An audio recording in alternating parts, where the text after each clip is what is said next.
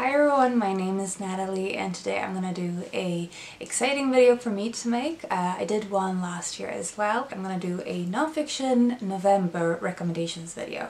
So basically I will talk through a few nonfiction titles that I would recommend that also fit this year's Nonfiction November prompts. So if you don't know what Nonfiction November is, it is a month-long reading challenge or reading event on BookTube where you are encouraged to read nonfiction. So there are always a few prompts. They are usually just single words that you can use as a way to sort of inspire you to choose books for your TBR.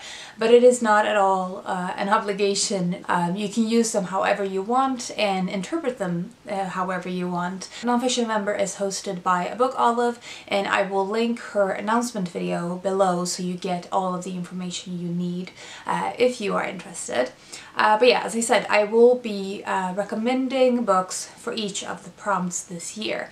So without further ado, let's go through the book recommendations. So the first prompt is sports, and I'm not actually going to go into that here because I've done a full video talking about sports nonfiction, so I will link that in the cards and below. And the next prompt is voice. So the first book that I wanted to recommend for this prompt is Gone, A Girl, A Violin, and Life Undone by Min Kum, and this is a memoir of the author becoming a professional violinist.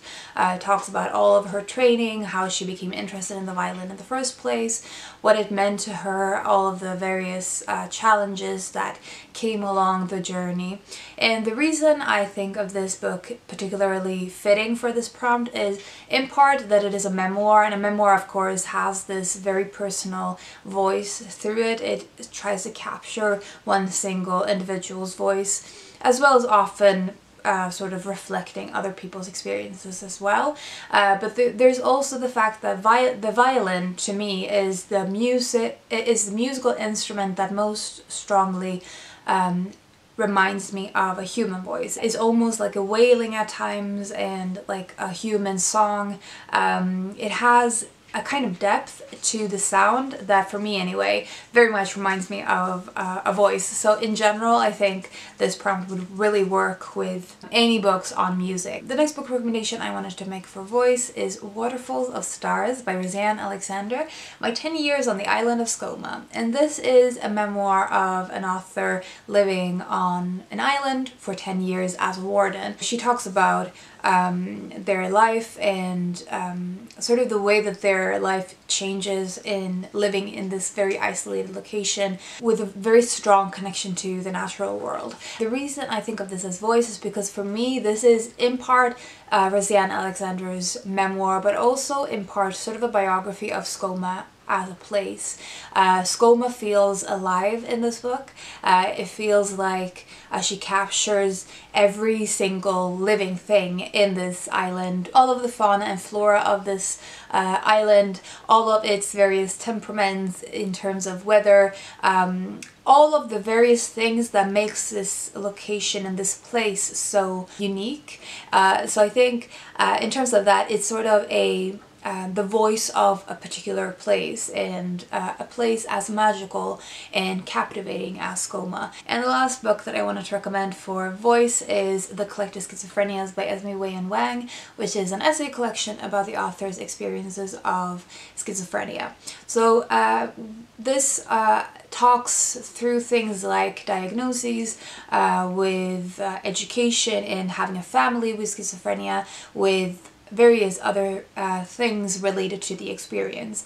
The reason I think of this as a good pick for voice is because it sort of gives voice to a mental illness that is so fraught with misconceptions and stereotypes.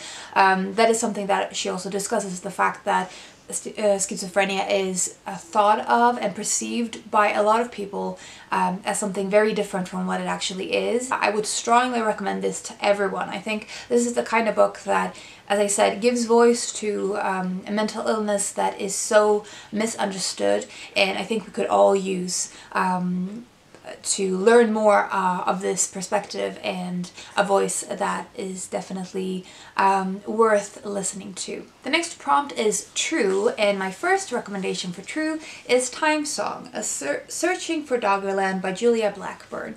And this is one of the books that made it to the Wainwright shortlist this year. It is basically Julia Blackburn's attempt at creating a history of Doggerland. So Doggerland was the space of land that connected the UK to the rest of Europe way back in time. And so she is looking for fragments and other remains of this location and this place, and tries to read them and create sort of a narrative or create a portrait of this place that has been a little bit lost in history. So the reason I think of this as fitting for the prompt True is because at its heart it is a search for truth, a search for the true meaning of the fragments, a search for understanding of a place that has been unknown for a long time. She doesn't necessarily come to strong conclusions because there's so few fragments and so little information. It is more about the search for truth than the actual finding of truth. The next book I wanted to recommend for True is I Am, 17 Brushes with Death by Maggie O'Farrell. This is another memoir, and it is looking specifically at Maggie O'Farrell's various near-death experiences. There's near-death experiences related to conflicts with other people, with crime, with health and birth, various kinds of things. It is a very emotional and hard-hitting memoir, I think, and the reason I think of this as fitting for the prompt is because this is a good example of truth is sometimes stranger than fiction, in that it feels impossible that one person has experienced so many things that has brought her to the brink. The last one I have for True is I'm Telling the Truth But I'm Lying by Bassie Ickby. So this is it's sold as an essay collection, but is really more like a memoir, and this one is about the author's experiences of bipolar II disorder. So obviously the title itself includes the word truth in it. This book comes back and again to the idea of truth. One aspect of it is memory in terms of her own memories of her childhood, of things when she's had very bad mental health, and that those memories are often very muddled. And then there's the truth in terms of the stories she's heard and been told, and she's trying to sort out what is true and what isn't. So this book is very much surrounding this topic, so it would be a great one to pick up for the prompt. The last prompt is design, and the first one I wanted to recommend is Foxes Unearthed by Lucy Jones, which is a very meaningful book for me because I see this book as the book that got me into nonfiction. So this is a nonfiction book about foxes, specifically in Britain, and sort of the complicated relationship that the British have with the fox as an animal. The fox in mythology and in literature, in art, talks about fox hunting and misconceptions, animal activism, all kinds of things. The reason I wanted to recommend this for design is mainly because of its cover. It is one of my favorite book cover designs for nonfiction, so I wanted to recommend this one. Let's see who has designed it. Cover illustration by Nathan Burton. Love it. The next one I wanted to recommend for design is Word by Word, The Secret Life of Dictionaries by Kory Stomper. This is a memoir written by an author who works for Merriam-Webster.